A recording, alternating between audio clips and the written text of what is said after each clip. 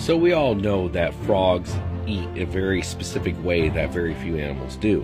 And media often portrays frogs as having tongues that can stick out farther than their actual body to be able to grab food. And compared to the rest of the animal kingdom, some frogs and toads' tongues are long, but that's not how it works. Frogs have a super unique saliva that acts as a Newtonian fluid. Basically, when there is pressure on the fluid, it's super thick, and when there's no pressure on the fluid, it becomes very liquidy.